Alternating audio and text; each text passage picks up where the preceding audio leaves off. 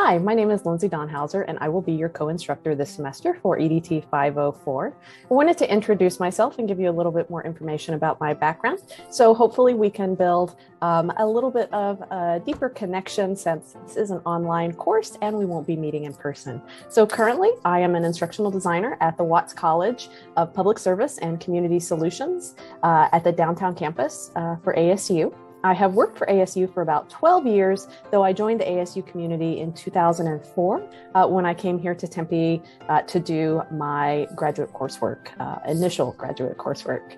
I've taken a little bit of a meandering path to become an instructional designer, which is true for many of the instructional designers I've met in the field. So I've had a variety of job titles, including composition instructor, where I taught English 101, 102, business writing courses, and actually some creative writing courses. I have been a copy editor and graphic designer for a for-profit home builder. I've also done some project management work in building, training, and now I'm an instructional designer, which is the job I think I love the most. So I mentioned I've had a bit of a winding path to get to this particular point in my life. So I've been everything from a first-generation college student, an initial master's student in the MFA program of creative writing here at ASU. As I worked for a while, then became a returning adult learner, working mom, ASU online student, and finally a graduate of this Mary Lou Fulton Learning Design and Technologies program. So I just want you to know that I understand what a lot of you are dealing with, as I've been a graduate student twice, both single in my 20s and married with a child and working full-time. I just want you to know it took me 4 years to get through the program because I could only take one class a semester and had to take a few semesters off when my daughter was born. So I completely understand the variety of obligations that you're trying to balance, and I appreciate your efforts in the course. So why instructional design? I was burnt out of teaching after about 5 years, and I just wasn't happy supporting students from a staff role. I really wanted to get closer to the faculty in the classroom.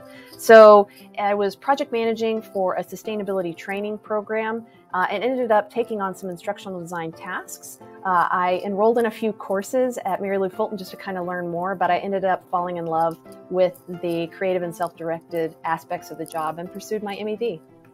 I knew that I was going to stay at ASU once I graduated, but I wanted to make sure that I was closer to the classroom and the faculty teaching undergraduate and graduate courses.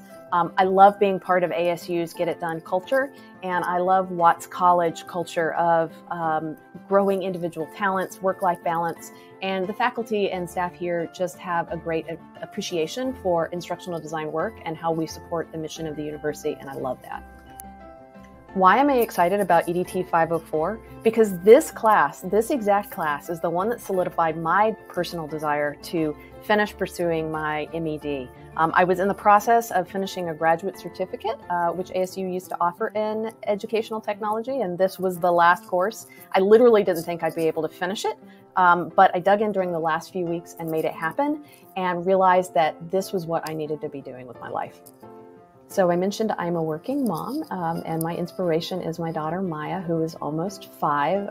She is a very bright, intelligent girl, and I just love watching her explore the world and learn how to do all kinds of new things. Our biggest hobby recently has been Lego, and this was her last project, which was Cinderella's carriage with fairy godmother in tow. Thanks for watching.